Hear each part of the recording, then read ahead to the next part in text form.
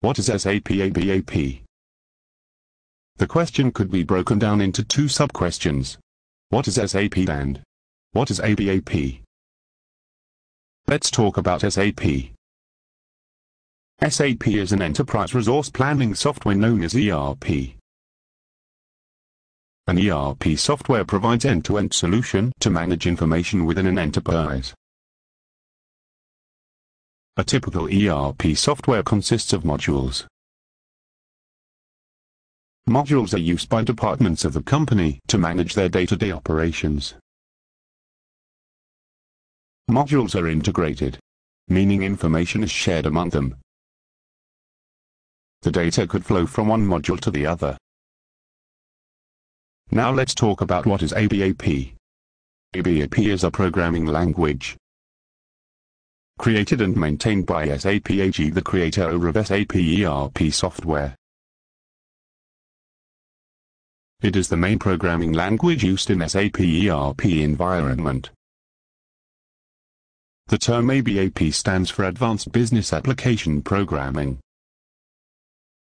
Originally it was used to stand for a German phrase meaning General Report Creation Processor. It is considered to be a high-level programming language like C and Java. ABAP is one of the many application-specific fourth-generation languages developed in the 1980s. It is currently positioned, alongside the more recently introduced Java, as the language for programming the SAP Application Server. SAP Application Server is a part of NetWeaver platform for building business applications. The programming syntax is similar to that of COBOL. It was originally the report language for SAP R2. SAP R2 was a platform that enabled large corporations to build mainframe business applications. The applications were mainly used for materials management and financial management. ABAP was one of the first languages to include the concept of logical databases. Known as LDB, logical databases provide high-level abstraction for databases. The ABAP language was originally used by developers to develop the SAP R3 platform. SAP R3 is the next generation of SAP ERP software, after SAP R2.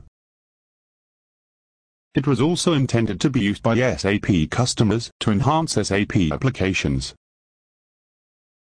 Customers could develop custom reports and interfaces with ABAP programming. It is not a tool for direct use by non-programmers, as it requires programming skills. The language is fairly easy to learn for programmers. Knowledge of relational database design and also of object-oriented concepts is necessary to create ABAP programs. All ABAP programs reside inside the SAP database. They are not stored in separate external files like Java or C programs. In the database, all ABAP code exists in two forms: source code, generated code.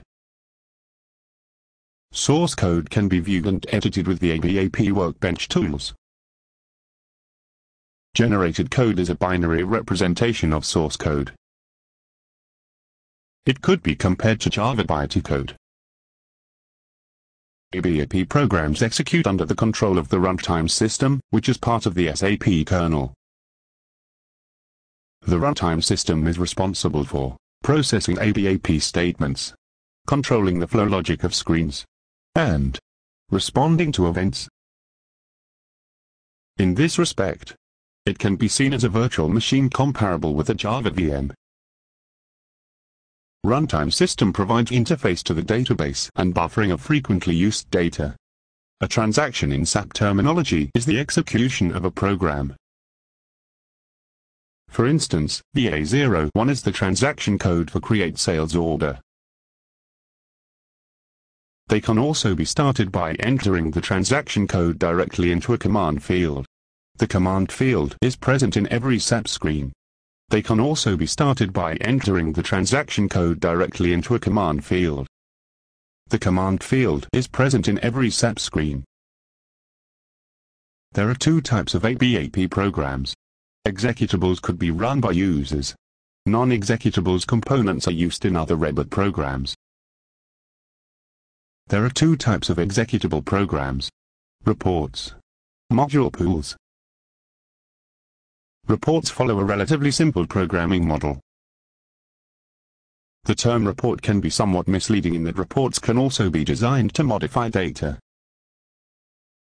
Module pools define more complex patterns of user interaction, using a collection of screens. The term screen refers to the actual, physical image that the user sees. Each screen also has a flow logic, which refers to the ABAP code implicitly invoked by the screens. The non-executable program types include modules, subroutine pools, function groups, object classes, interfaces, type pools. For more training videos, please visit 0toprotraining.com.